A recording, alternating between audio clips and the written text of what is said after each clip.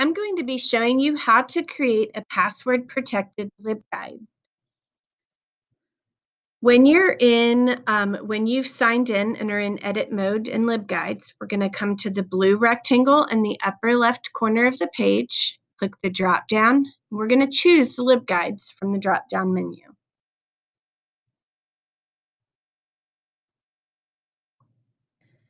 In the center column under LibGuides shortcuts, you'll see a plus sign and create guide.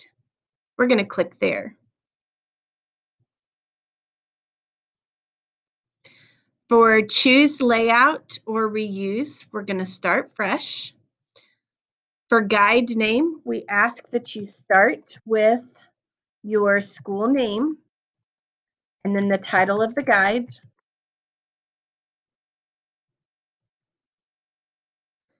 Guide description, you can fill this out, but you don't have to. We're going to keep the guide type general purpose, and we do want to assign to a group. You want to choose your school from the drop-down menu so that it has your LibGuide banner in colors. And here's where we're going to put the password for our password-protected guide.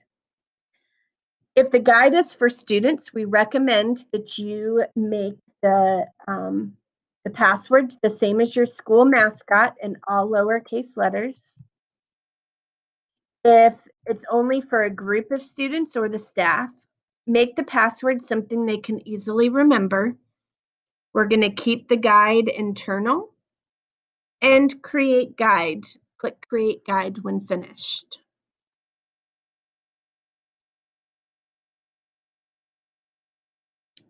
I don't need to have my profile box on this guide, so I'm going to click the X, and then I'm going to click I understand that this cannot be undone.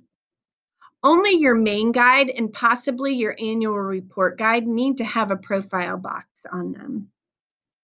Now's the time when you're going to curate the content for this guide. When you're finished curating and you're ready for this guide to be published and to link it to your main one, we're going to come up here to the red rectangle in the upper right side of the page. We're going to click on the drop down and choose Change Status and Share. Next to Publication Status, we're going to change it to Private because this is a password protected guide. We don't want somebody to be able to do a general internet search and find this guide. I'm going to click Save. You'll notice it turns green momentarily. I'm going to keep Share Guide Content internal, and I'm going to click Close.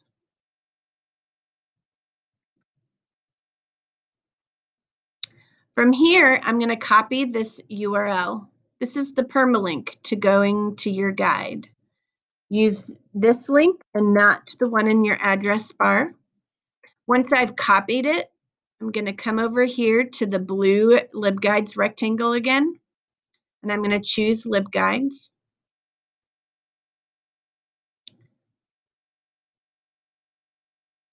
Here in the middle, this time I'm going to choose Edit Existing Guide.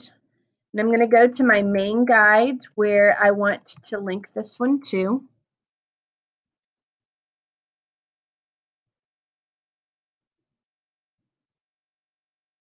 I'm going to add a new page for this guide.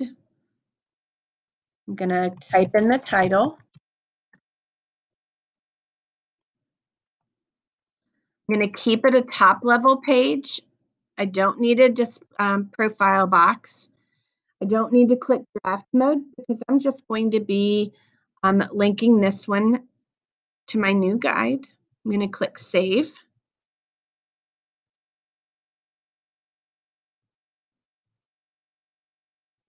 On this page, I'm going to click the three gears next to page, the drop-down menu. I'm going to choose the second one from the top, redirect URL. I'm going to paste that URL that I copied on my new guide. I'm going to click next to open redirect URL in new window, and I'm going to click Save. I'll see a large blue rectangle in the middle, and it says this page has been configured to redirect visitors to, and you'll see the URL that I just put in. And it says you're seeing this message because you're in edit mode. If you'd like to make sure your redirect URL works, click the I preview. And we do want to check and make sure it works correctly. So I'm going to click the I. And now I'm going to see where I need to enter my password. Type it in to make sure it works and click go.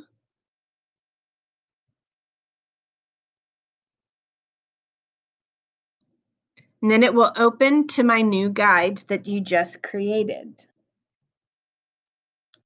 You've now learned how to create a password-protected guide. If you need any additional help, please don't hesitate to contact me at 485-7770, or you can email me at sarah.o'hare@jefferson.kyschools.us, and I'll be happy to help.